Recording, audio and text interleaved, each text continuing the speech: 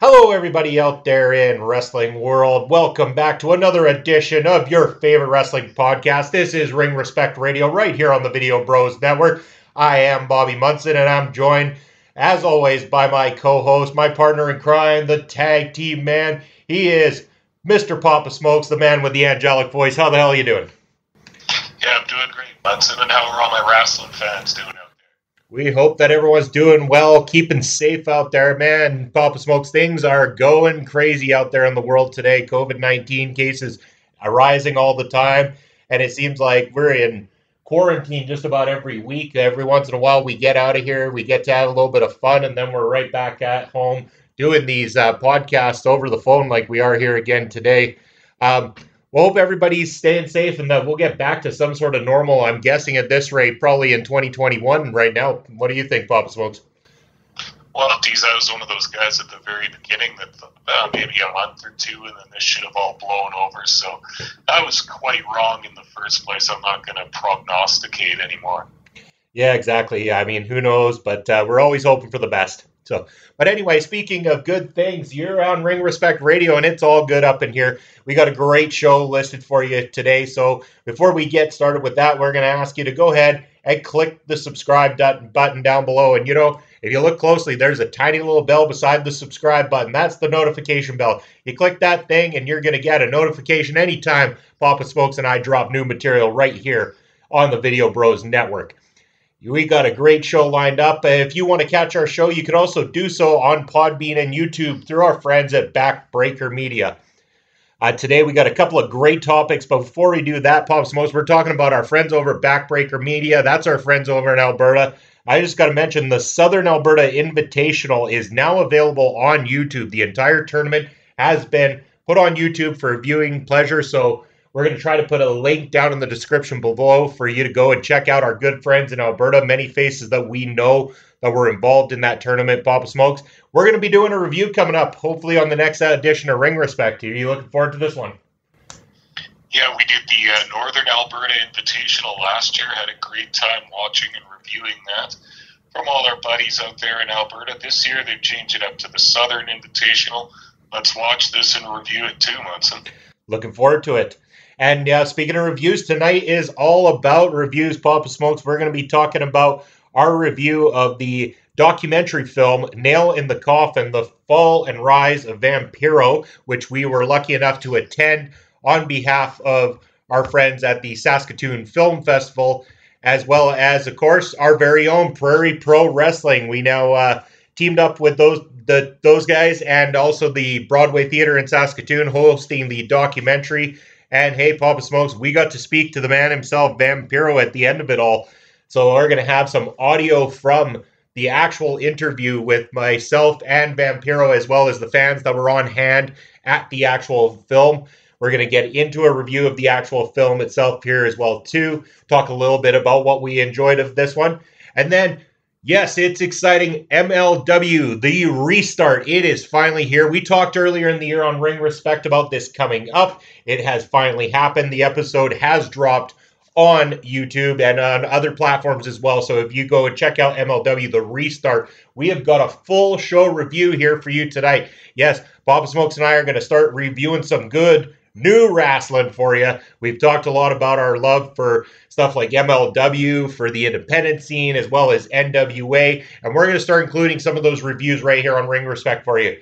Speaking of NWA, news just dropped, Papa Smoke. NWA Shockwave is coming next week. This is going to be brand new for our friends at the National Wrestling Alliance. How pumped are you to see the NWA making their return? Yeah, extremely pumped, Munson. There were a lot of times throughout this pandemic and COVID era that the company was looking pretty shaky. They'd lost a lot of their roster members. I wasn't sure if they were ever going to come back, so this is fantastic news. And I imagine it'll be a bit of a flip-flop of all their talent, too, because, like I say, they've lost lots of their wrestlers to other feds, and I expect to see a bunch of new faces and all new action from the NWA. Certainly so. It's going to be an exciting time. I mean, as a wrestling fan, this is exciting in general that these companies are making a comeback. We're going to get to, mix it up and maybe give the big boys a little bit of a nudge. Say, hey, you know what? There's some other up and comers coming through, and they're doing stuff better than you guys. So watch out. But let's get on with the show here today, Papa Smokes. We're going to start with our experience for Nail in the Coffin, the fall and rise of Vampiro. This is a documentary about, of course, wrestling icon Vampiro, written and directed by, I apologize if I don't pronounce this name right, and you know me, I'm terrible with names, Michael Past. P-A-S-Z-T. So please, anybody who can correct me on that, or writer-director Michael Past himself, please reach out and tell Bobby how fucked up I got on your name there. I do apologize. But yes, we got to attend this over at the Saskatoon Broadway Theatre just recently, and we were invited on behalf of Prairie Pro Wrestling, who we are very much a part of, and also the Saskatoon Film Festival, who those guys are right now actually putting that on as we speak, Papa Smokes. Great job that they did in putting this whole show together. And, you know, it was wonderful to be, you know, invited out of the damn house to do something different for once. How did you feel about getting out and being able to do something? Yeah, that's just what I was going to say, too, is one of the best things about this evening was that we could go and do something in public. We could do something related to Prairie Pro Wrestling, which has just, you know, left a hole in our lives since we haven't been able to do live shows. So this was a little cross-promotional venture with the movie world at the Broadway Theatre. And, yeah, like you said, damn nice to get out of the house. We got to head down to that movie. They were very good about social distancing and stuff. I felt completely comfortable there. I apparently haven't been to a movie at the Broadway in a long time because I realized they sold beer now. That was quite a treat for us, and a great evening all around. You want to get into the movie now, Munson? Yeah, for sure. I mean, yeah, you're right. They did serve beer. That was fantastic. And then beers at Amigos afterwards was also fantastic. Shout out to Amigos on the show here today. So the movie itself, the rise and fall of Vampiro, I did not know what to expect from this. In fact, I'll be the first to admit I did not know that this documentary even existed up until the time that we were told that Prairie Pro Wrestling was going to be co-hosting this event here. I'll step out and say it out loud. I never was really a fan of Vampiro, the wrestler, from what I saw. And I mean, I'll admittedly say that with my knowledge of wrestling the way it was back in the 90s and stuff like that, I only really ever saw Vampiro, the WCW wrestler. Never really knew much of him prior to that with Mexico or anything like that. I never knew much of him up until he became a commentator with Lucha Underground. So I didn't know about his career as a director, a producer behind the scenes as well too. So my hope going into this whole thing was that we would get to see more of the stuff I was not aware of and not focus so much on 1990s WCW Vampiro that I was aware of. And damn it, Papa Smokes, if we weren't treated to one hell of a documentary. Yeah, I feel the same way. The way the movie opened with showing him current day working as a production director in the back for the TV show for AAA Lucha. It was quite intense watching him do his job there and yell into the headset and stuff. And yeah, I'm along with you too. I didn't really know much about Vampiro besides his name and what he looked like. I was thinking of doing a little bit of research before we went to this movie, and then I kind of thought, to hell with it. I want to watch the story as they tell it and discover about Vampiro as we go along. And I'm kind of glad I did it that way because it tells his story quite well. It's not a biography or a documentary that goes in chronological order. They skip around from the past to the present to the future kind of thing. But yeah, I ended up learning a lot about him from his humble beginnings in Thunder Bay, Ontario. I never realized the guy was Canadian for one thing, and then he had a friend who worked and lived in Los Angeles and worked in the entertainment industry, and he ended up scoring that job as roadie and bodyguard for Milli Vanilli. Didn't that just blow your mind, Munson? It really did. I mean, This was such a fascinating and well put together documentary. Like you said, I mean, you can easily get lost in doing that chronological order. And yet, this one, it did that right balance of balancing between, showing different aspects of his life and all throughout and really tying it together in a great way. And we will get into it in a bit. And like the second half of the actual documentary focused less on his wrestling and more on his personal life as a father, which I actually find interesting as well too. Yeah, and I think that was the ultimately the main theme in this movie was that he did his stuff in the entertainment business and with professional wrestling, but he really everything he did was for his daughter, and it's really the story of a dad's love for his daughter, and that touches a lot of us. Right where we feel, and it garnered a sympathy for Vampiro, and he got to understand the man, the way he feels and the way he thinks. Yes, and I mean, we're gonna go back to let's start off like you were saying at the beginning of this documentary, the stuff with AAA backstage, showing him as a producer, and man, like, can this guy ever hold it together? Like, watching this documentary, like, we've seen what it's like on a local basis, what backstage is like, but I couldn't imagine being backstage at a Triple Mania and trying to bring all that together because that is one of the world's largest wrestling productions. And man, does he keep, like, yeah, he's yelling at times, but all things considered, I find that the guy keeps a really cool head when it comes to putting the show together. Yeah, you got the feeling from some of the people, the workers and staff and wrestlers backstage, all respect Vampiro. That's quite obvious because it shows a couple of his little speeches to the wrestlers and staff and TV production people, and he's very well spoken, and I think everybody that works for him realizes that and respects him for that, and so that. Yeah, I think if that's the case, you can get away with blowing up a little bit here and there as long as everything comes back down to that even base.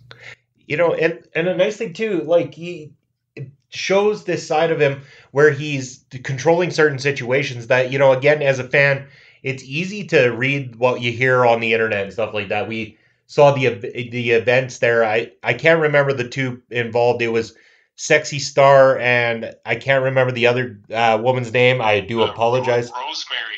Rosemary. There we go. That's perfect. Thank you.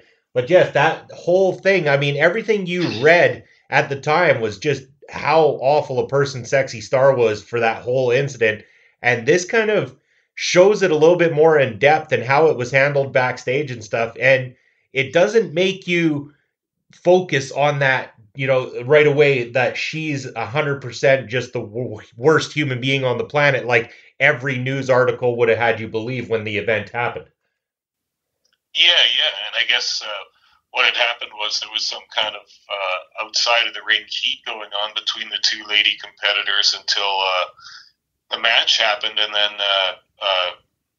Sexy Star went full shoot on Rosemary and with an arm bar and damaged her arm pretty good. I can't remember if it was broken or not, but it was injured quite severely. And yeah, even with the cameras there and everything, Vampiro's got the two wrestlers in the back talking it out, and the three of them talk it out, and that shows leadership, that he's willing to bring these combatants together and then work something out diplomatically backstage, and even let the cameras from the documentary in there. It's that's a leader there, and that's leadership skill. Well, and then the way he handled Jeff Jarrett too. Jeff Jarrett, who just made a complete mess of things backstage at that show, and man, Vampiro kept a cool head over that one, and you really have to watch to experience. But I mean, Jeff Jarrett was really out of line from what you could tell, both from the documentary and what you've read. And Vampiro still to this day, I mean, Jeff Jarrett heavily featured in this documentary.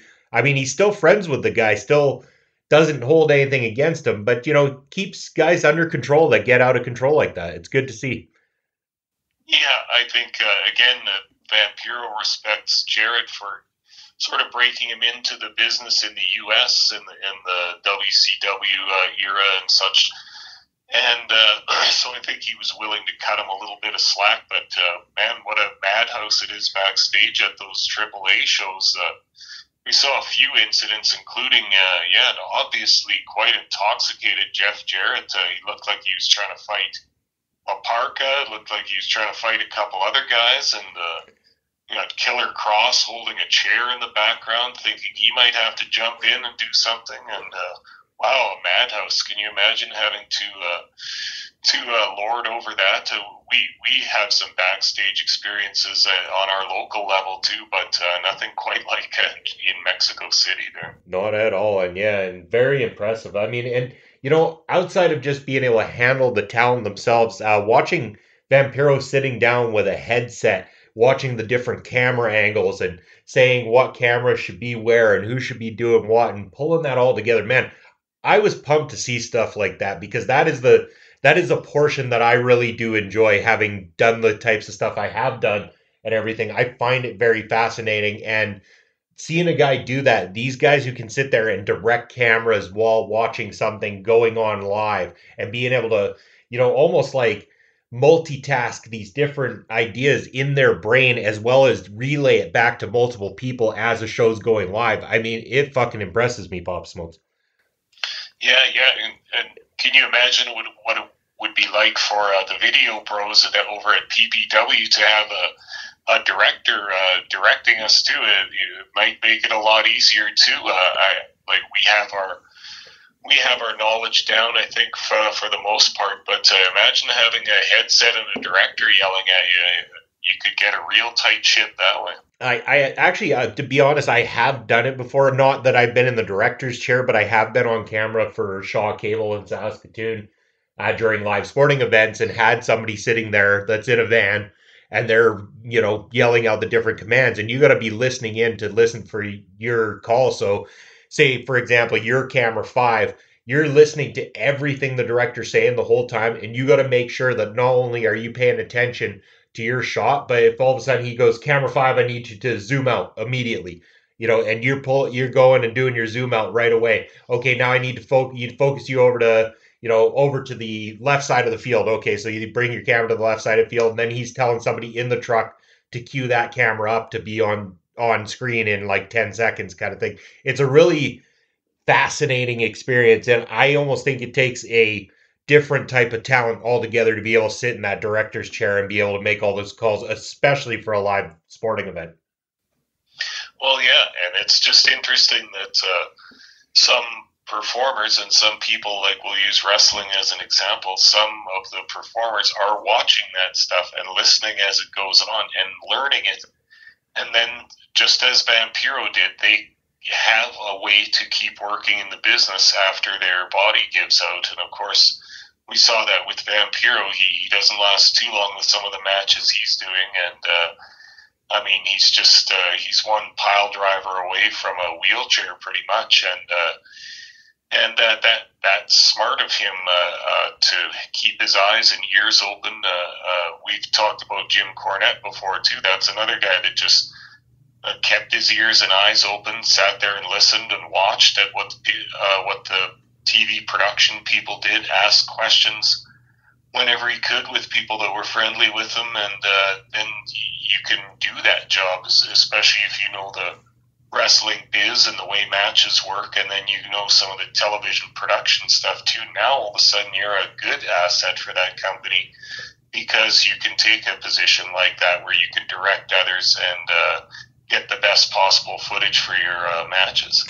Well, yeah, and I mean, you're 100% correct there too. Like, I mean, when I first got involved as well too, I mean, that's kind of what I was told. Always keep your eyes and ears open or whatever, but know when to keep your mouth shut at the same time. And maybe that third one I could take a little bit more to heart sometimes and actually listen. But, I've always done that, Pop Smokes. I mean, you're right. Any of the guys that are willing to talk to you, sit down and give you, information and knowledge, it's fantastic. And when I first started doing this kind of thing, obviously brought in through El Assassino and also Dice Steel at the time, who were willing to teach me everything they possibly could. But then, I started to get chummy with guys like Mo Jabari backstage, Kid Chocolate from our HIW days. And guys like that would talk me through some things and start messaging me. And then, Michael Richard Blaze has been, one I've always advocated for and always, talked great about, because this guy, I mean, he didn't have to ever spend even a minute giving me the time of day, especially for my lack of time in the industry. And yet this guy not only would go over things with me, talk to me, and go through different matches and stuff. He'd give me pointers and stuff. He'd always be open to talking, even if it was after a show, through Messenger or through text or whatever. He's willing to talk me through things. I remember when we did the Halloween show for HIW Papa Smokes, and there was that fans bring the weapons match, and I sat backstage having a discussion with Blaze about that match where it was him and BVD versus who do we have against Flex Appeal with Mike McSugar and Michael Allen, Richard Clark. And it was Blaze that told me, specifically, okay, you want to look for this specific cue in the match that I'm going to do, or this guy's going to do. And right then, at that given time, this guy is going to be behind you, but he's going to start rising up. And that's when you're going to want to turn around and capture that shot in particular, because that's going to be the big reveal surprise to finish the match off kind of thing. So, I mean, it was great. It's awesome to learn from these guys. And even through PPW now, I mean, I got guys that sit down and have that discussion with me. Jacob Creed does every single time. Both of us, actually. Jacob Creed's fantastic for doing that, too. And, some of the other boys are starting to catch on as well, too, and starting to get, hear more from, Mitch Clark and Cheetah Bear Jude Dawkins as well, too. And it's always great, especially as video guys, to have guys that can share that knowledge with you there and help, get you into the right spot so that you can produce the way that, it deserves to be, to help them look good when the product's put out there. Yeah, the open communication between wrestlers and TV production guys or cameramen like we are is just it only contributes to making a better all-around product, which benefits all of us together, right? And so those wrestlers that are open with their communication and their ideas towards the television production crew, such as you and I, it just makes it so much easier. Turns out such a better product at the end, and I love it. It's just fun. It certainly is. So, but yeah, I mean, that was, a good portion. I'd say a third of that documentary, and I mean, that part was awesome. The middle part, I started talking a little bit more about his career, but more about his breaking in. And I mean, it was interesting to see how he got the name. Again, how did they pronounce it? Vampire Canadianese or something? And it was all the Canadian vampire is basically what he was destined to be in Mexico. And it was just a name that was given to him, like, you're going to go out as this. And they didn't really think much of it. And this guy became a damn rock star there in Mexico by the looks of it. Yeah, absolutely. It was kind of interesting to find out in the movie that he had been working in LA with Milli Vanilli and as a roadie and a bodyguard and such like that. And then he got the tip to go down to Mexico City to be a wrestler, but he had been a fan in his life, but he was also untrained and with no idea for a character or anything like that. So, yeah, like you say, the promoters asked him, well, what they liked his look, because he had the long, thin braids and the headband, like which he got off of Milli Vanilli. That was a cool look back then in the late '80s, and he was handsome, so they liked his look and they wanted to get him in there. So I think they just kind of trained him on the fly and asked him what he was into, and he said punk rock, and I like vampires too. Yeah. So I said, well, you're the Canadian vampire then, and it's just funny how casually some of the classic characters are born, but that's the way they did it. Certainly was. And I mean, we're going to spend probably the least amount of time on this part of it. It was an interesting way to find out about how he got started, but I'm glad it only made up a short portion of the middle. And then, to my surprise, the end of the film, the big focus on his relationship with his daughter Daisha and everything there. I mean, maybe it's just I'm so used to seeing so many of these wrestling documentaries where it's, all about these guys who have fallen from grace, and, they've gotten to drugs and alcohol, and that they've had to turn their life around, and they've had to make up to the families that they abandoned and didn't see for years. And this is quite the opposite. Vampiro, I mean, what an interesting guy to begin with, and then his life as a father, just it blew me away. I mean, this guy, everything he does for his daughter, like he's in that in the one scene there where he's in that meeting with the people from AAA on the phone or whatever, and his daughter calls on his non-work phone, and he tells the people promoting AAA to hold on, he needs to talk to his daughter for a minute, and he takes that call immediately, and just to make sure that she's doing okay. And man, like, just mind-boggling how dedicated and committed he is to being a great father to his daughter there, and just excellent to see. I actually really enjoyed this part of the film. Yeah, and he even has the quotation at some point in there that he said, I'm caught between wanting to see my daughter but needing to work for her. So here she is living up in, like she had lived with them in Mexico City, but I think him and his wife split when the child was very young. So once he got custody of her, he felt that a better place for her was up in Thunder Bay, so he took her up there, and presumably she was being looked after by some of his relatives, and as he said, this is the only place I can work. Like, I don't know how to do anything else. I have to work down here, and AAA's paying me good money to do this, so yeah, I want to see you, but I have to take care of you too. And such is the dilemma of every parent, that you want to spend every minute with your kid, but you have to provide too. And that's always the quandary, I guess. And he did it as long as he could, and he made some money and made a comfortable place for her to live. And I think by the sound of it, he's still down there working, but she's a little bit older. We saw her graduate high school, so presumably she can come and live with him now, or at least see more of him now. Oh, you would think so, but it sounds like even she was graduating with honors, so I imagine she's going off to big and better things at this point in time already, probably off doing some virtual college studies at this point. But it was overall, I mean, a great experience. I was happy, like, not only to go see a film in a theater again, but it was just a great documentary, Pop Smokes. I've seen a lot of wrestling documentaries, and over again, there's so much negative that they focus on, and this one just kind of had a whole different feel, I found, to it. And it took me from, Vampiro barely being somebody that I even paid attention to at all, to suddenly this dude ranks up there as a dude that I appreciate a lot now, and nothing but the utmost respect for him after seeing this documentary. And I highly recommend it to anybody who has any involvement with wrestling, whether it's a fan or actually work in the industry.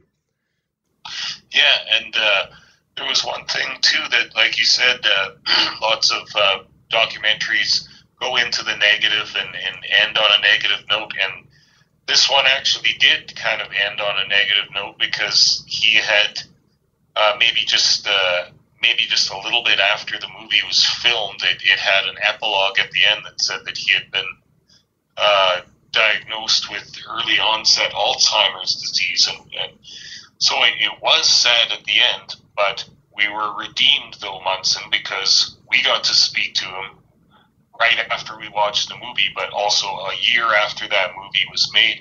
And what a difference from what I was expecting based on the sad ending of that movie. Yes, and that's a great way to segue into what's coming up here now, Papa Smokes. And you're going to find out a little bit more. Hopefully the audio is clear, but I'm going to try to do my best to transcribe this for the fans listening in and stuff like that. But I've got audio recording on my phone here that I'm going to present here on Ring Respect for you, of us speaking to Vampiro. The way it was done, this was done on a Zoom cast in the actual Broadway theater there. Vampiro was actually I believe he's out in Nevada right now. He's getting treatment, and like Papa Smoke said, he had that early onset Alzheimer's, but you will find out in this audio clip that he's doing a hell of a lot better since the film was recorded, and you'll find out more here shortly.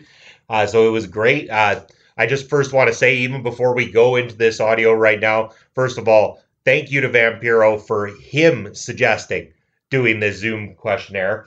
I also want to thank Jeff and John of the Saskatoon Film Festival. Jeff also one of the great members of the Prairie Pro Wrestling team as well too, who personally invited yours truly to be the one to actually relay the questions on behalf of everybody to Vampiro himself. So, I mean, it was quite an honor to have somebody reach out and finally ask me to participate in something like this, Papa Smokes. I was actually quite honored to get up there and be able to take part in this. So, yeah, well, I mean, with that being said, I think we should go straight to the audio here, and we'll be back shortly.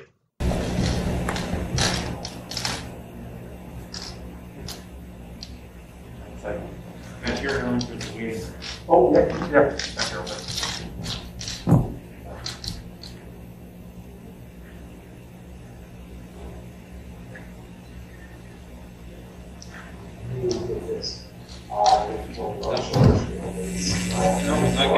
Hello? What's up? No, we're only getting the audio out of that. We're just setting up the audio here, so we'll do that here. Okay, obviously, hi guys.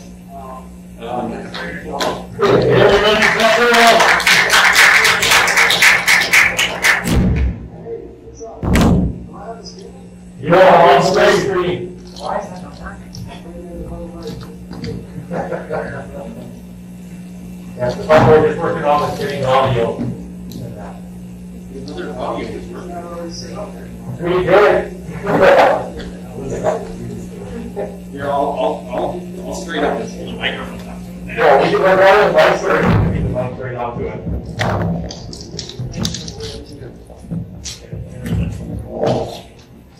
Okay, all right, there we go.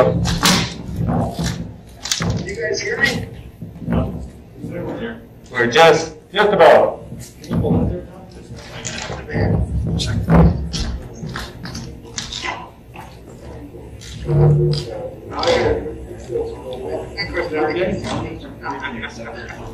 So, I'm going to explain to you who that was. No, you are not watching a double feature. That is not worth three. That is my partner, Gregor, and we. Can you guys hear me? We can kind of hear you real well. I can see if we can turn it up here. Well, fuck. Yeah, turn it up, man.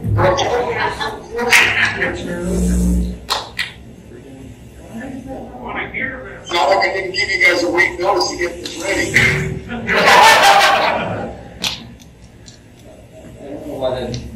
I could forget.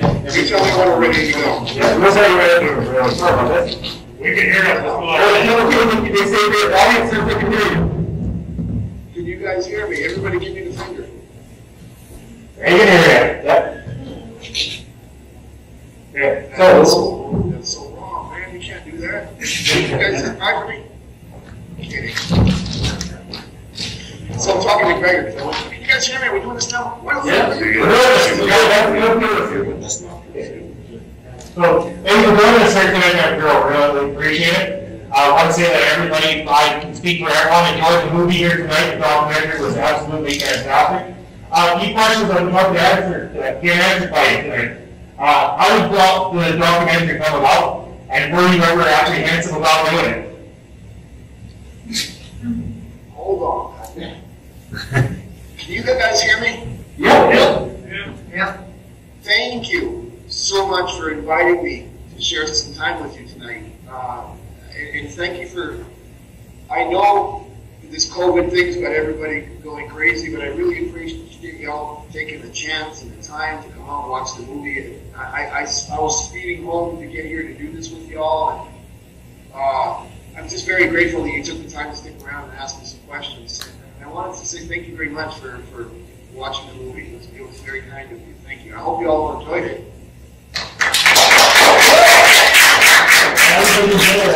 Fantastic documentary. Appreciate it. How did the documentary come about? People are right there. So go ahead. What's up? For sure. How did the documentary come about? Were you ever apprehensive about having it happen? No, not at all. I think that I was very blessed to have an upbringing in Canada that gave me the intestinal fortitude. Sorry about that, you know, it's a green screen thing. And played hockey for a lot of years. That gave me the drive to quit, right? So I went to Mexico. I had a phenomenal career, very lucky. But I really wanted my daughter to understand how much I love her, because I got divorced when she was like 1 years old, and I really didn't get a chance to be a dad. And I had this career, and I've been struggling with this mental health thing for my whole career, basically. And it was really hard for me to express myself in those kind of things. So when they approached me about the movie, I thought, maybe I won't be able to say it, but my daughter will see why I wasn't at home, or why I wasn't there, or sometimes I couldn't answer questions or things like that. Maybe she can see who her dad was. So I was excited to do the movie, but when I first saw it, it really depressed me, because I'm not that guy. And you can see now, that guy on the screen was about 100 pounds heavier. I've lost 120 pounds since we done the movie. On the screen is my partner Gregor. He's taking me on this journey, him and his wife, to get me better. And I'm really working at it, because I want to be a better person, a better version of myself, so I can be a better dad, and I can do Canada proud, and I can also make people like yourselves proud of the decision to support me. So I didn't hesitate at all. It's exciting as hell, man. I'm telling you. Just to see those people sitting there in the audience with the world falling apart right now, watching my movie, who gives a fuck about any of that? You know what I'm saying? The most important people in the world to me are the ones sitting in those seats right now. So you mentioned being from Canada, of course. Can you tell us some of your best memories? What? What are some of your best memories about wrestling here in Canada? Wrestling who? Wrestling here in Canada. What were some of the best memories? I mean, Canada has this thing, you know, Canadian sports fans are, look, I just saw the Lakers win the World, the NBA thing. I just saw the Dodgers win the World Series. And there ain't nothing like Canadian fans, man. And I wrestle all over the world, but you know, Canada just has that thing. So every time I would come to Canada, nobody really gave a shit about me. Nobody knew who I was. But I was so excited to be wrestling on in my country for my people. You know what I'm saying? So it was always good to be that guy who left a small town, went out into the world, kind of made it, and then came back and didn't forget where he came from. So that was important for me. Awesome.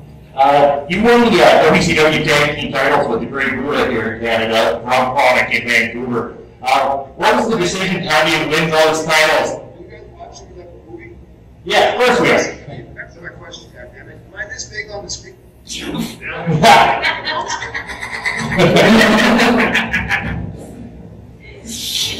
WCW with WCW winning the tag titles in Vancouver from Chronic with the Great Buddha. What was the decision that you win them that night and only to drop them the very next evening? That was awesome. How do you think I felt? Look, if I was a world champion for one day, for 1 minute, for 100 years, I was still a world champion. And I did it beside my idol, my hero. So I was extremely grateful and proud of that moment. The business really kind of sucked, and the politics, and I was really embarrassed when they took those belts away from us the next day. Not for me, I can do shit, but because of him, because of Muda, you know. To me, Great Muda is the reason heavyweights are accepted the way they do today, are today in wrestling. He was the first heavyweight who did all the high-flying stuff, the moonsaulting and the dives and all these acrobatic, crazy things, and playing two characters at once, you know, painting his face and then wrestling as Muda or Mudo, depending on his mood. I just thought that he was the greatest thing ever. And to have him embarrassed like that on national television in the United States, it bothered me. It still bothers me, and I apologize to him every time I see him for that. He doesn't care, but I did. You know, it wasn't the right thing to do. How do you feel about the influence that your ring work has had on the modern generation of professional wrestling? Brother, if I was there right now, can those people hear me? Yeah. I would grab you by the neck and chokeslam you through the stage. Those fans, and giving them the mic and let them ask questions. Who gives a shit about wrestling in WCW? And what was your question? What about how you feel about the influence your ring work has had on the modern generation of professional wrestling? You mean all those guys that copy me and grow their hair long and then join bands and then become famous? Those guys? Is there absolutely anything in your career you do differently? Yeah. Look, man, if you're a professional wrestler and you really think that you are the most important thing and you're the influence, then you didn't learn any lessons in life. I'm just grateful that the fans were able to see something in my character or in my ring work that inspired them. If there are young men and women in the business today that were inspired by my image or my work or my ethics or whatever, I'm just another guy who's been blessed with being in the right place at the right time. There's nothing special about me. I did the work. I put the work in. I did the sacrifices. I believed in myself, and I had a lot of faith, and I committed to the mission. And the things I learned from playing hockey didn't afford me to quit. So I've never had that, hey, look at me, and I'm the first one, and I did this before you. That's wrong, because I didn't invent professional wrestling. I came into it 150 years after it was invented. The lifespan of a professional wrestler is 8 or 9 years at the most, if you make it. I've been fortunate enough to have a 38-year career so far. And I think it's because of the fans, not because I've done something influential or there are people inspired by me. I believe it's the connection I have with the fan base that's allowed me to sustain this life and continue on. If I've influenced other wrestlers, I think that's my responsibility. Just like I was influenced, I must influence those and teach those who are coming after me so that they can do the same, so that the industry continues. I've never looked at it like, hey, I did that first and those guys are copying me. That doesn't really mean much to me. Does that make sense? Fuck those guys. All right. At this time, I think we're going to turn to the audience here and see if we have any questions from anybody out there. Yes? Yeah, sure.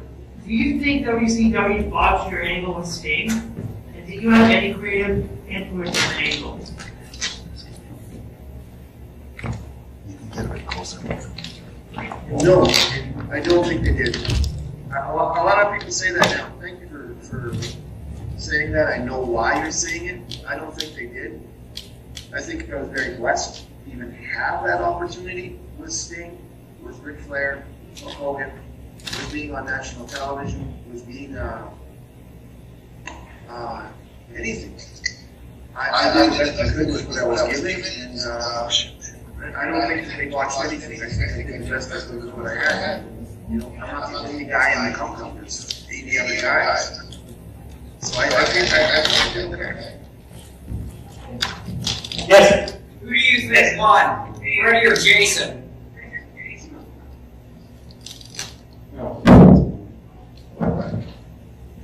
Can you repeat that? Who do you think won, Freddie or Jason? Freddie Krueger or Jason Voorhees? I don't know who these guys are, Jeff. Great. Who do you think won, Freddie or Jason? Your question, someone your question from it. It's who do you think won, Freddie or Jason?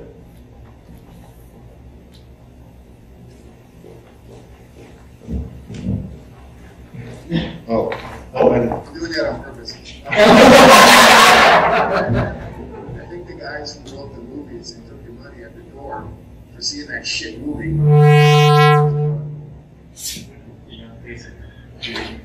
Anyone else? I just want to say to Vampiro, thanks for inspiring me to write about my own mental health issues and inspiring me to want to give professional wrestling a try.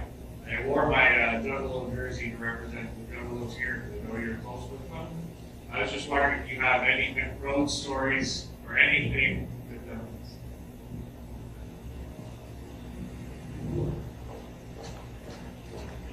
I have no idea what the hell that question was. So basically, it was a comment first about that he respected what you have done. He wanted to thank you for I forget mental health issues as well. And then as representing the Juggalo jersey today, I wanted to know if you had any road stories revolving around your time with the Juggalos. Are there any people under 18 in this audience? Yes. That's too bad. Well, thank you. The mental health thing is every day. You never beat it, but you can put it in its place. You know what I'm saying? And it's an everyday fight. You got to be willing to go up that hill and push that rock up the hill. It just is what it is. You know what I mean? And if you have one good day and everybody expects you to, oh my God, he's better now. Then the next day when you're a little bit depressed, people look at you. You have to be the one to be stronger than them and explain over and over and over. Because unless those people have walked in your shoes, they don't know what it's like to have mental health issues. So if you have anything that makes you feel a little bit different, consider yourself special, because you've been giving something that they don't have, and it makes your mind and your brain and your work and your heart commit deeper and stronger to the mission, so that you can have a normal life. So that makes you a stronger person, a smarter person, a better person if you have mental health issues. Look at it like that. Reframe shit. So for the person who said that, thank you. What was the other part of the question? Something about what? Road stories? Yeah, road stories with Juggalos. Yeah, you know what? I've got about 25 years of road stories. Now here's something that I would rather leave with you. I can tell you stories, and you can go to the bar right now and have a beer and smoke a joint or whatever it is you're going to do, and you're going to be like, that's a fucking cool story, and Vampiro did this and did that.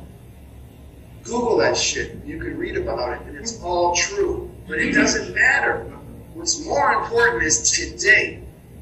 Why do you want me to tell you about something I did 20 years ago when today, right now, when the world is completely fucked up, and I'm sitting here watching you watch me, and I'm blown away that you would take the time out of your day, out of your Friday night, Saturday night, and you would sit there and listen to me ramble on about anything. That is my roast story. That's the fucking coolest moment ever. Fuck ICP and the Juggalos and all that shit. Fuck ICP. You know, all that stuff, I love it. But what's more important is we're alive right now. A year ago, I was in a wheelchair. I should be dead right now. Who gives a shit about my road stories? I want to create tomorrow. Because I'm living today with you. That's more important. So don't get offended. I can tell you road stories that will make your eyes fall out, but it doesn't mean anything. What means everything to me is living this moment with you right now. Does that make sense?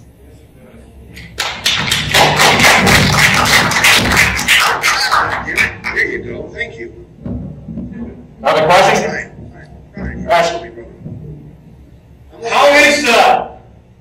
How is your health right now, and what are you doing for treatment? Stop yelling at me. You had it coming. It was a sense of humor. Dude, my health is fucking rock star. Everything hurts. But it hurts so good, you know what I mean? And I'm getting better. My mind is coming back. I feel great. My eating is on point. My weight, I'm 226 pounds instead of 340. I feel great. I feel awesome. And I'm blessed. So what else do you want? Plus, I'm in California and weed is legal, so life is fucking great, man. Yeah. You guys got, is marijuana legal up there in Saskatchewan? Yes. Thank God. Is it? Yes. See, you guys suck, man. Why didn't you invite me to this movie? I can't believe you guys did that. I would have been there like, cat. But no, the organizers of that festival didn't think that was important enough.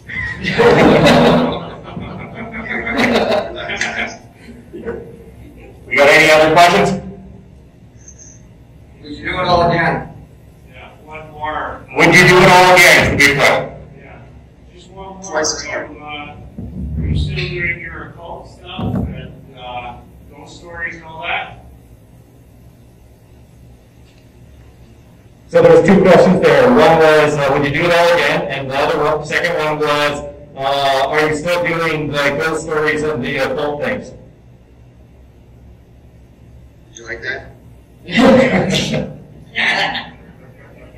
Yes, I would do it all over again. And I would do it twice as hard. And I would hit that wall even harder, and I'd get up and I'd laugh at the wall. Then I'd hit it again. So yes, I would. And very much so. The paranormal stuff is a great hobby of mine. I love studying, I love learning. Part of the ascension process that I'm on, part of the reason I got better health is, of course, studying these things.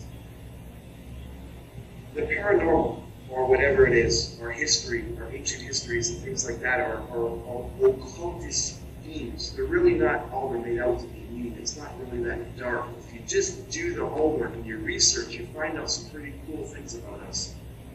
And it's astounding how much they've tried to keep hidden from me and you. So I like to really do my research about these obscure details, and I get into it. It's something I personally really enjoy doing. So yeah, I'm doing it. Yeah.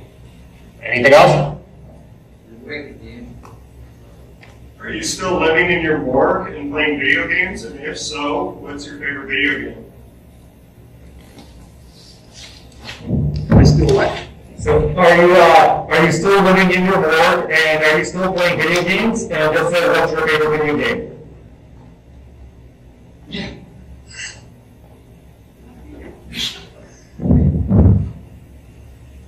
Yeah, I'm still living in my morgue. Yeah, I play video games like crazy, man. As a matter of fact, I got my special medicine waiting for me. And I'm going to play the new Call of Duty right now. Oh, perfect. I think that's all the questions that we've got from the audience here tonight.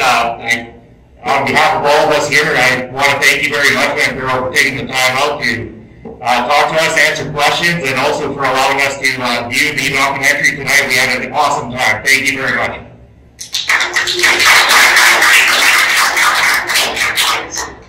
You know, when I saw online about 3 days ago, right, that you guys were going to do this, I reached out right away and I said, hey, if anybody wants to talk to me, I'll make myself available. I really didn't think it was going to happen, but I'm so grateful that it did. It's an honor for me that you stuck around.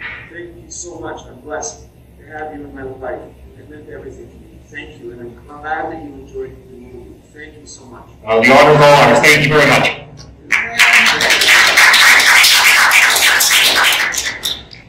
I'll be there soon. And you all better be wait for me. We'll have a joint roll. Oh shit, they're coming down.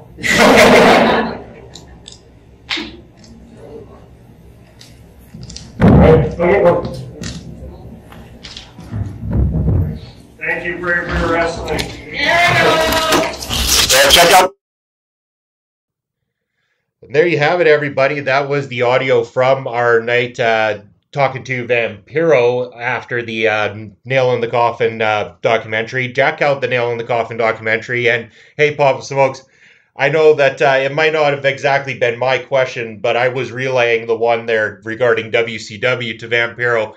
And Vampiro, I know if by chance you happen to be listening, brother, I know you mentioned about coming down and choke slamming my ass for asking the question. And even though it might not have been my actual question, I'm actually going to extend the personal invite right now that once all this COVID shit is gone and done with and PPW gets to open their damn doors back up, you know what? We've got a ring. I've got cameras. let's head in there and let's have Vampiro choke slam Bobby Munson right in the middle of a PPW ring, and afterwards I'll roll up that joint we spoke so highly about. We're going to go out there, and me, you, and Papa Smokes are going to smoke the night away just like three brothers should. Sounds like a good time, Munson. I hope he gets that invite. I sure hope he does. I'm going to reach out to him on social media here, and hopefully he decides to check this out and takes me up on the invite here as well, too.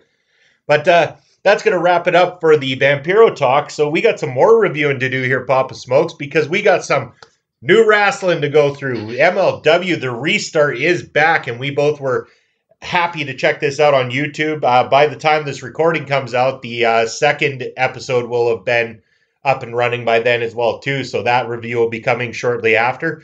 But let's start with MLW, the hashtag, the restart.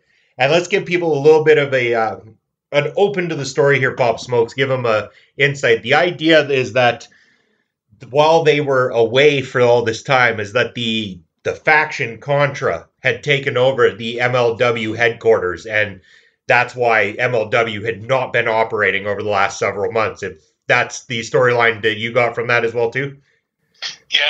You can see that they were constantly trying to take over the airwaves on episodes of Fusion before COVID hit, and every so often they would interrupt a match or somebody's promo with their propaganda over the air there, and it's looking like they shut down the MLW network, and MLW has just finally regained control of the network and can continue with their show.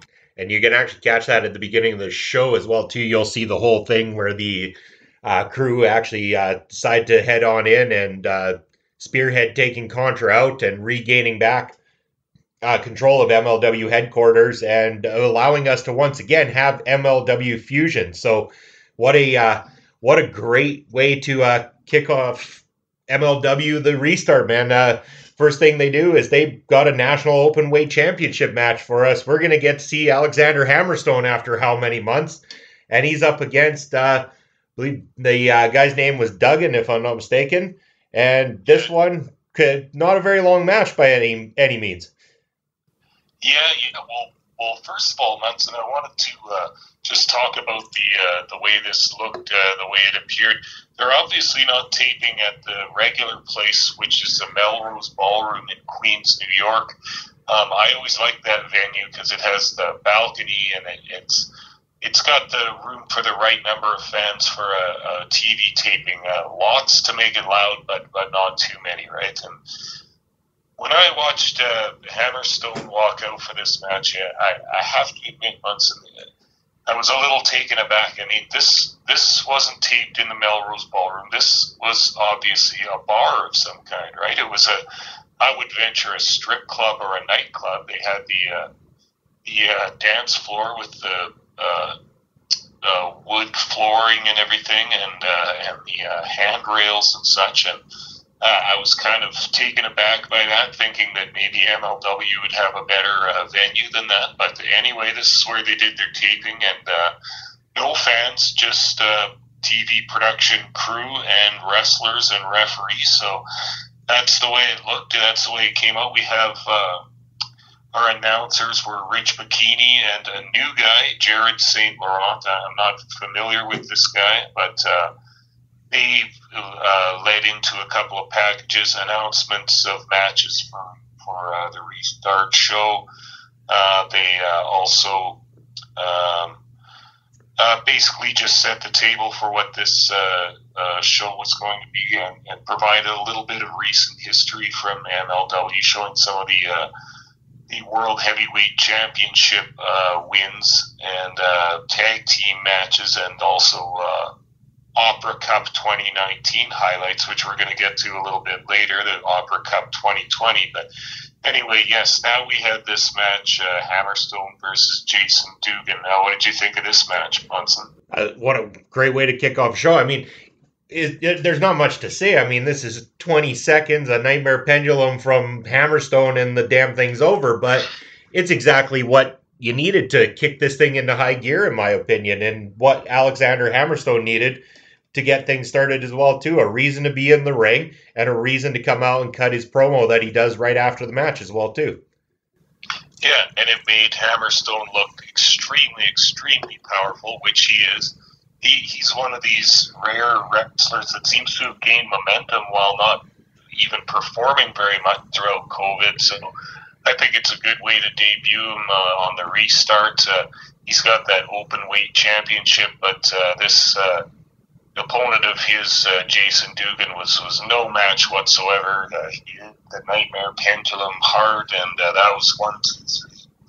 Hammer grabbed the mic, called out Jacob Fatu and Contra, and this has been a match that the fans have been salivating for all this time since the shutdown. Was Jacob Fatu title match versus Alexander Hammerstone, and yeah, the fans want to see this match, and now it looks like we might be in the very opening stages of setting it up. I'm just glad they didn't just give it away. I mean, so many times wrestling companies, it's like, well, that's what everybody wants according to what we see on Twitter or Facebook or Instagram. So let's just give it to them immediately. And MLW's like, no, pump the damn brakes. Let's build this thing and make it worth our while, kind of thing. This is our cash cow, and we're gonna milk it.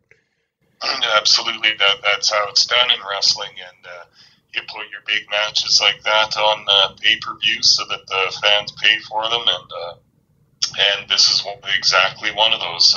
They're not going to put that one on YouTube for free. That's okay. Tell me where to pay the money, and they can take my damn money. I will pay for that match gladly, happily.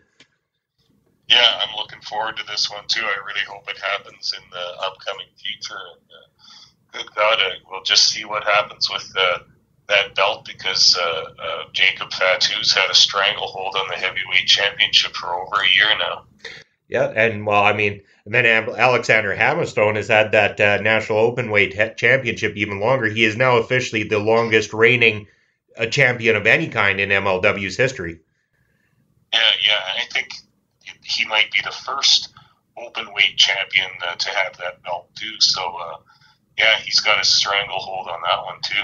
Yeah, just making that belt look stronger as well. So, yeah, we're going to get more into Hammerstone and Jacob Fatu, obviously, because there's more that unfolds throughout this show. But we'll move ahead a little bit here as well.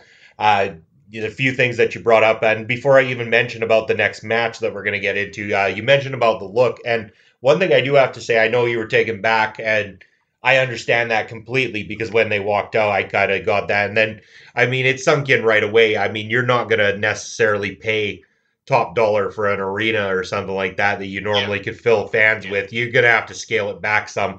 What I did like is this looked and felt like a sporting event to me once they got inside that ring. The way the names were presented on the screen, the way the announcers talked about them, the way the wrestling was presented in general. This felt like what everybody was hoping AEW was supposed to feel like, and were left disappointed. Yeah, I couldn't agree with you more. I love the sports-oriented take that they have on it, giving the tale of the tape at the beginning, the height and weight and such of each wrestler, and they always have kind of like a sports game, the video at the top, like a little ticker almost of the wrestlers' names, and then the time clock too. So it's presented like a real sporting event, and I think that only helps their cause completely. And I also I was making fun of their venue a little bit, but as it went on and I watched it, it had the look of a good indie show. Like it had the look of, you might be sitting there in the crowd watching this right now, because it's a bit quieter and all that, and I definitely got absorbed in it after a while. So not a big deal about their venue. I was surprised at first. Yeah, and I mean, I guess it's also too, like, everything we've seen from wrestling in this last year has all been the big guys, and they keep doing these big arena shows with nobody in them, so you're used to seeing those empty crowds and stuff. And this one, like you said, like once you got into it, it had that indie feel to it and everything, as if the cameras were filmed on the same side as where the audience was sitting. So you just you started to feel like you were a part of it, as opposed to it just being one big empty arena in the end. Yeah, I liked that a lot. So after that, we had a package on the middleweight champ Myron Reed from the faction Injustice. He's had his issues with Pillman in the months leading up to the shutdown of COVID earlier this year. So we're going to have a match upcoming. Now we started with a package on middleweight champ Myron Reed from the faction Injustice. He's had his issues with Brian Pillman Jr. In the months leading up to the COVID shutdown earlier this year. So we're going to have that match coming up, Myron Reed versus Brian Pillman Jr. for the middleweight championship. First, we had a commercial for Stephen P. New Law Offices. I kind of had to chuckle. Stephen's got his finger in a number of pies around the wrestling world these days. It cracked me up to see that. Oh, wait, are you talking about Stephen P. New, Stephen P. New, Stephen P. New, Stephen P. New? Yeah, that's the guy. I chuckled just as much as you did, Papa Smokes. It's written right in my notes here. Stephen P. New Law Offices. Right there. So, I mean, he's getting a free shout out on Ring Respect here today, just out of respect for everything I've heard about the guy. And now I get to put a face to the name. Yeah. Next up, we have the match, Myron Reed versus Brian Pillman Jr. What did you think of this match, Munson? Well, going into this one, I was, pumped to get a middleweight championship match. I expected that we were going to get quite a solid match. And we got a decent match. I'm not gonna go out and say this was the strongest piece on the entire show. There's obviously a few times where you could tell that these guys are still kind of green, especially, I find Myron Reed still a little bit green at times and stuff like that. But so much potential in both of them that you can almost balance it out and forgive for it because you're watching two guys that you're gonna see do so much more in their career moving forward as well too. Yeah, I think that's a good way to work it. I liked this match, but it lacked a little hot sauce for me somehow. I actually thought Reed did better in the match than Pillman. I've seen some of Pillman's other matches. You're right, he still has that green to him for sure, but I like his look, and I think he's good all around. But yeah, this just wasn't a great match for either of these guys. They got 10 minutes or so they decent for a TV match. Reed won clean with his finisher, the Captain Crunch, kind of a muscle buster type move. And so a clean win, even though he had his stablemate Jordan Oliver outside the ring. Looked like he was interfere a couple times, but did not. And a clean pinfall win for Myron Reed, and then he grabbed the mic and called out Leo Rush, who was apparently incoming to MLW after his NXT experience of recent times. What do you think about this? I was surprised. I mean, he spent time with NXT. He was also up on the main roster there for quite a while. So, I mean, this is in many ways quite a name. I know that we've obviously heard stories about what Leo Rush is like sometimes backstage and a couple of the spots that he's done as a young guy and, really undersold what he's doing, which that part of him frustrates me a little bit as a wrestling fan. But again, he is young. Obviously, guys do some stupid things at times, and there's a lot of redeeming qualities about what Leo Rush is capable of. And I'm sure that he did gain a lot of experience with his time over in WWE, both in terms of his mic work, being a manager to Bobby Lashley, as well as the in-ring stuff that he was doing between there and NXT as well, too.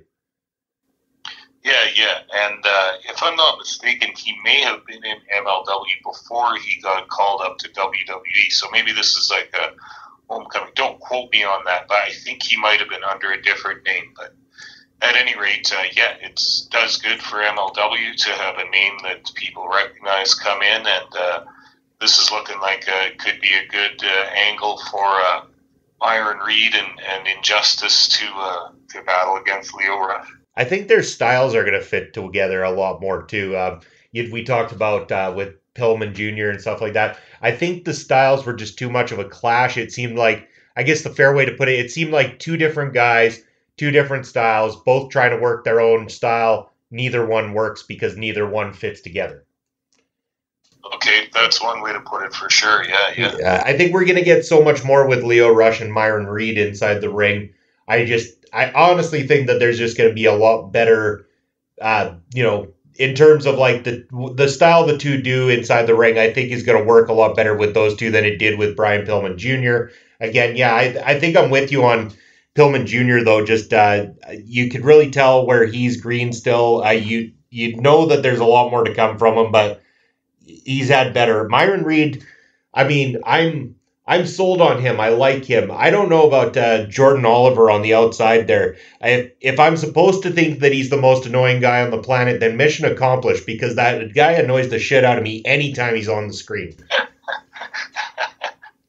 Yeah, it might be partly purposeful, but I don't know.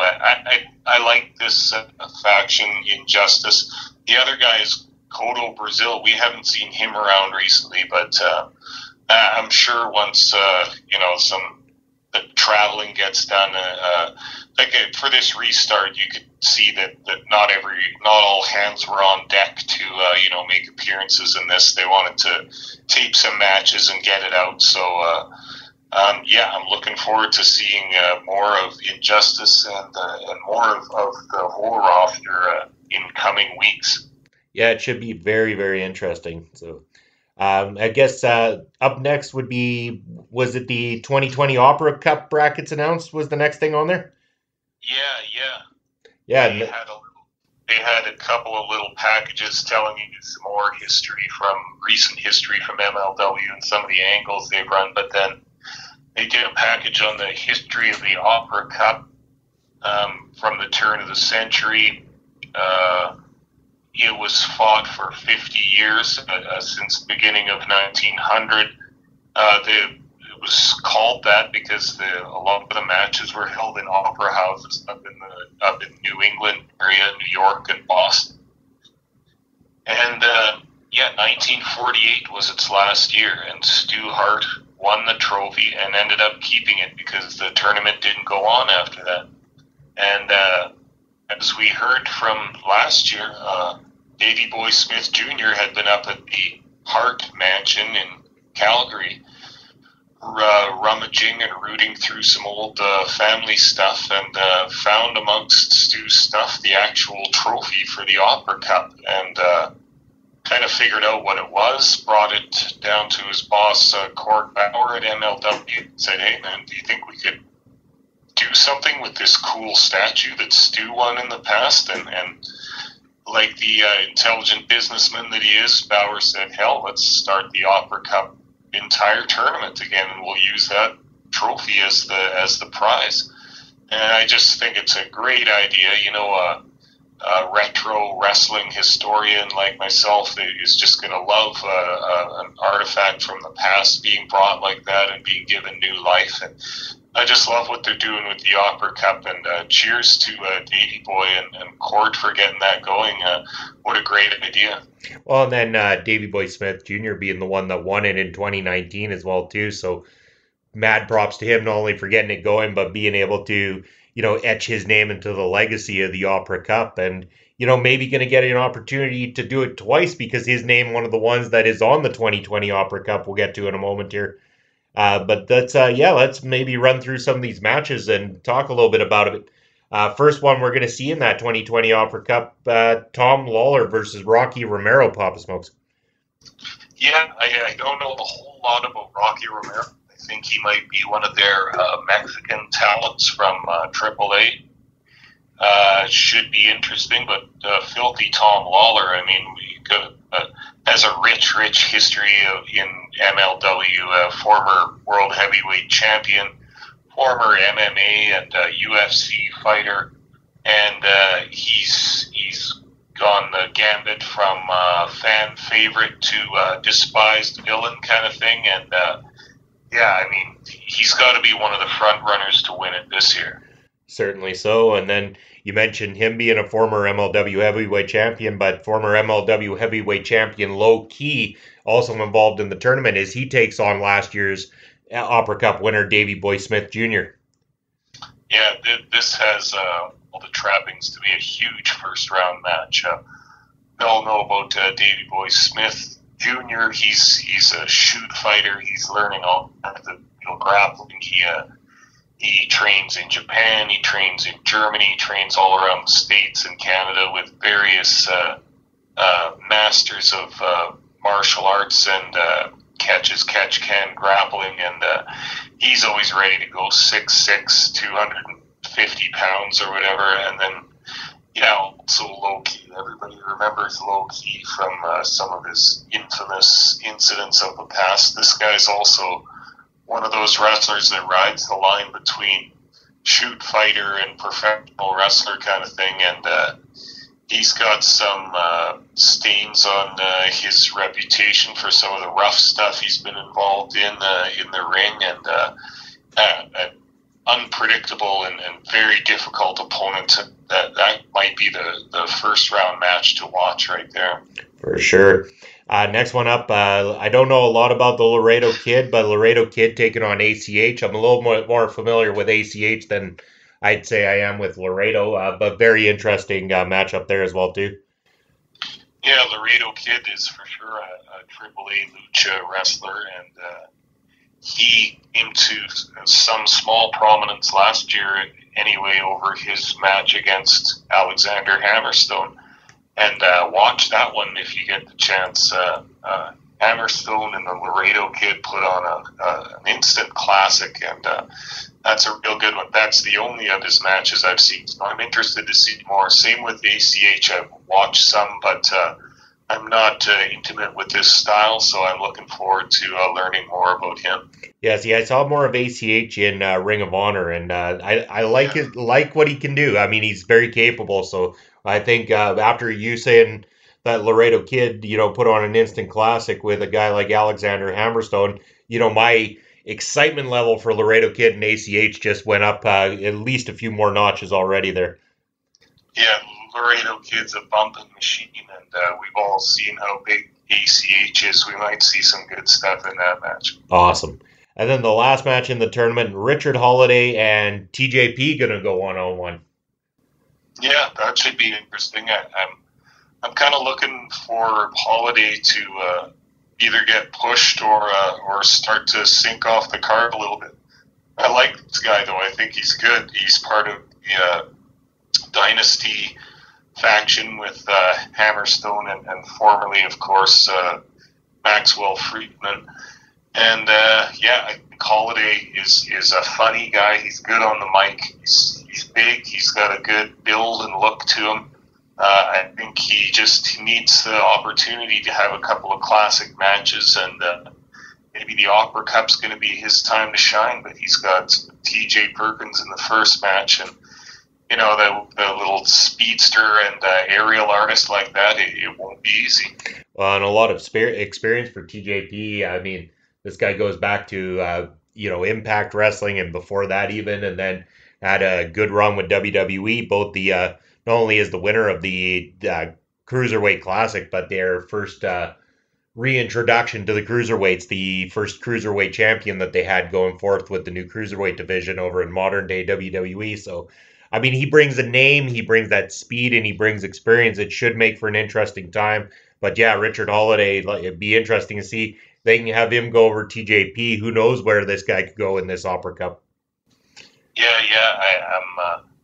I'm already excited about the brackets being released, and look, we got 4 hot matches to start this, and then a couple more after that. We'll have a new Opera Cup winner. I'm totally excited to see who it's going to be this year. All I can say is if they have lockdown this Christmas season, I'm going to have no shortage of things to watch, and that's okay by Bobby Munson, because I could watch some good old wrestling over the holidays, that's for sure.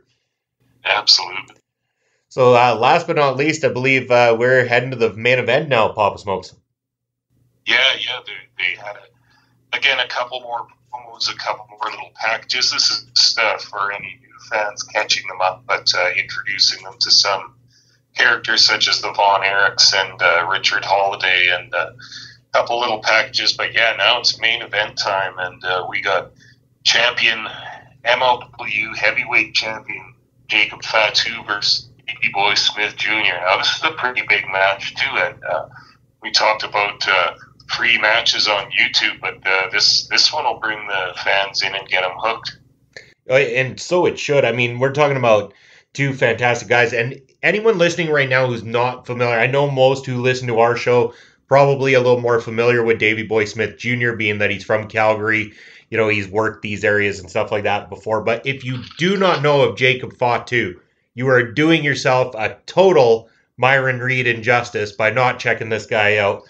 Because Jacob Fatu is the Samoan that is needed in wrestling right now. I mean, we've seen what they're doing with the Usos, with Roman Reigns over on the dub. That's great. But Jacob Fatu completely, in my opinion, makes that look like child's play when this guy gets on a microphone and steps inside of a ring.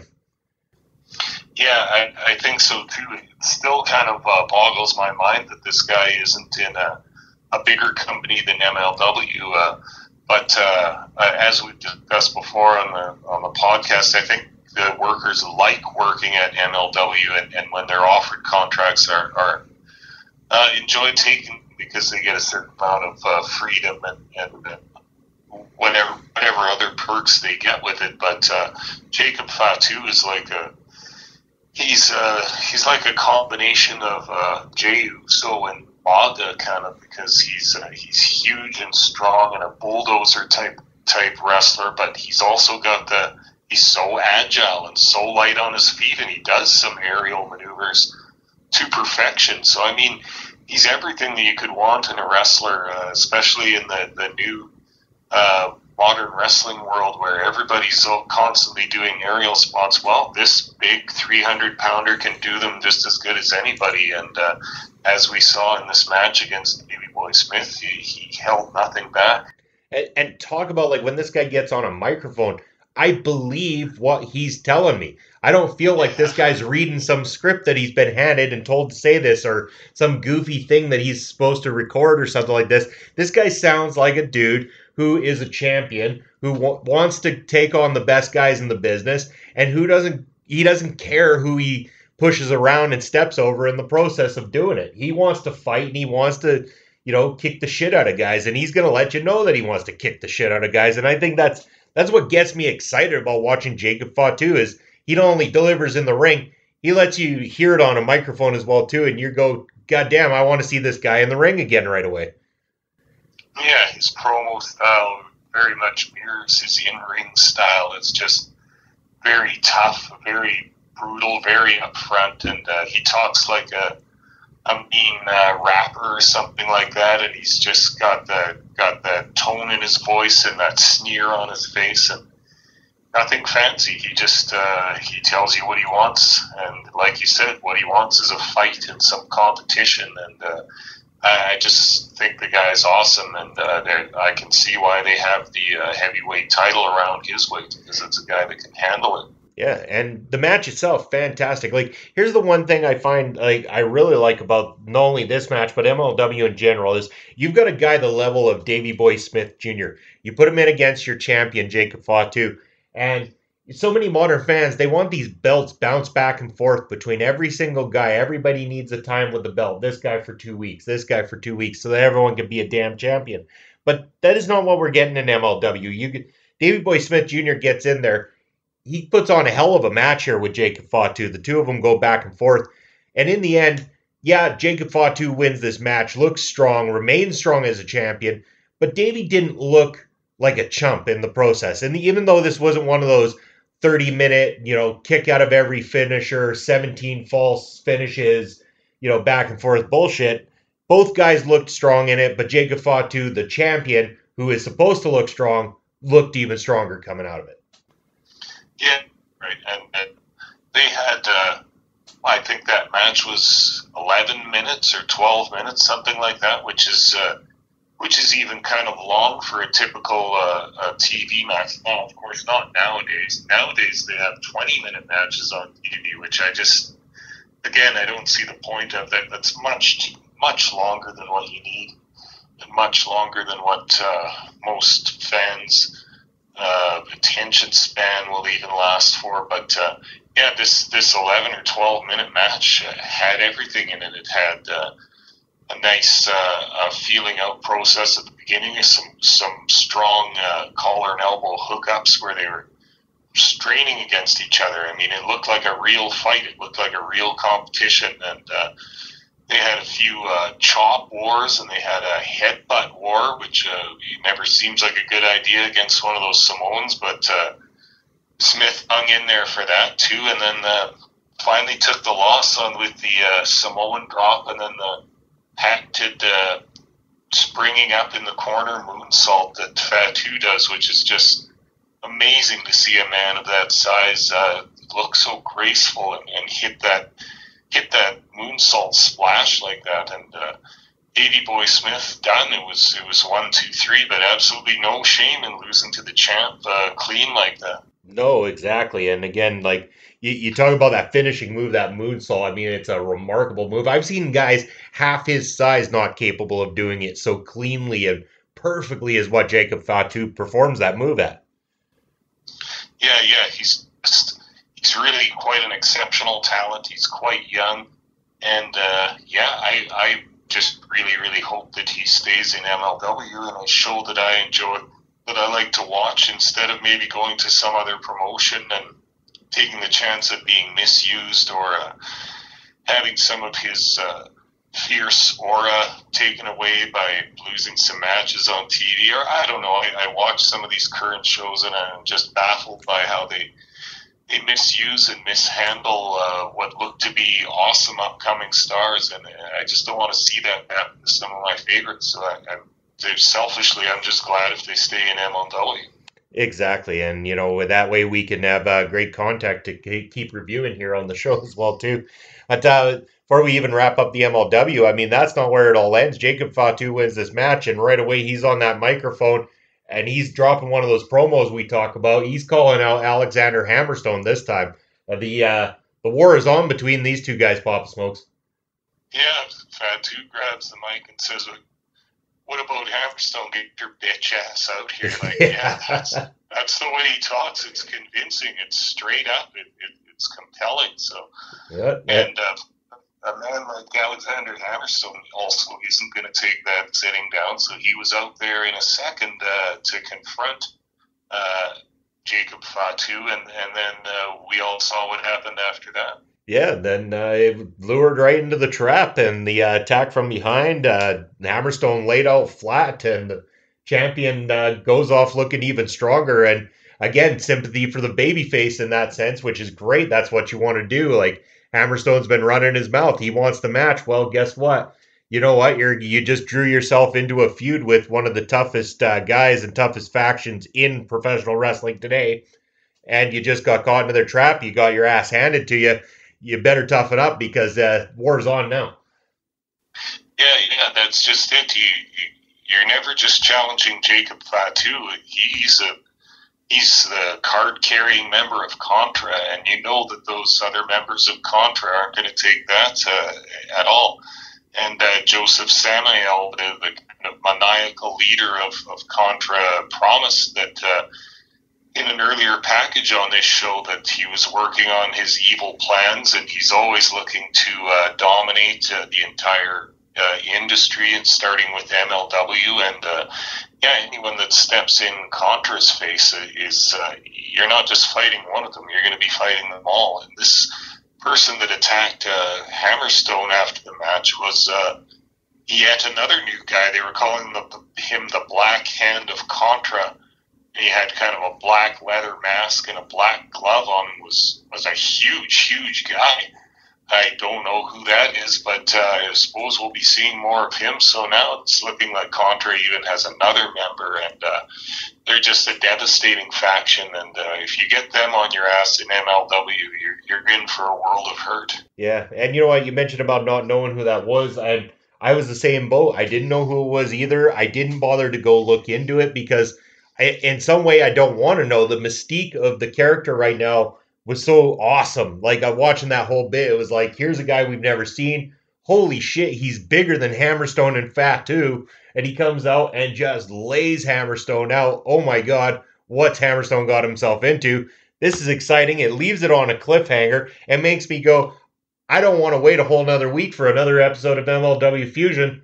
I enjoyed myself, Papa Smokes. I had a hell of a time watching this show. Yeah, myself also. I'm just so glad it's back on again. I've been having a lot of fun going into the archives of the past, as I always do. But you know, we all need some new material coming out and some new matches. I like to keep up with what's going on in wrestling today, and I'm not much of a WWE guy, so I like to watch something else that's a little more grassroots style. And MLW scratches that itch for me, and I'm so glad they're back, and I can't wait to watch more. Yes, and with that said, that'll wrap up our review of MLW Fusion for this week and MLW The Restart. I think we're going to carry on with more of those moving forward. We're going to start including some some NWA reviews in there as well too, moving forward, because we're both big fans there. And like we said earlier, the Southern Alberta Invitational Tournament. But if any of you out there that are listening to Ring Respect right now know of any independent promotions that have regular shows or have had events within recent time that are, definitely worth a look, you want to reach out to Pop Smokes and I in the comments or on social media as well too. Let us know about these events. If it's something that Papa Smokes and I truly enjoy, that we can, find the great parts of and stuff like that and have a great discussion on the podcast, we would love to do more reviews of some independent companies as well too. So, drop us a line, let us know what's going on out there in wrestling world. But before we wrap up the show entirely, Papa Smokes, anything else you'd like to add here on the show today? No, just everybody stay in and be safe and watch your wrestling and listen to Video Bros Network. Awesome. Yeah, well, thanks again, Papa Smokes, and thank you, everyone, for tuning in. Remember to hit like and subscribe, and also check us out on Backbreaker Media, YouTube, and Podbean as well, too, where you can catch every episode of Ring Respect. And that's, once again, another show in the bag from us here at the Video Bros Network. Bobby Munson, Papa Smokes saying have a good night, and we'll see you soon.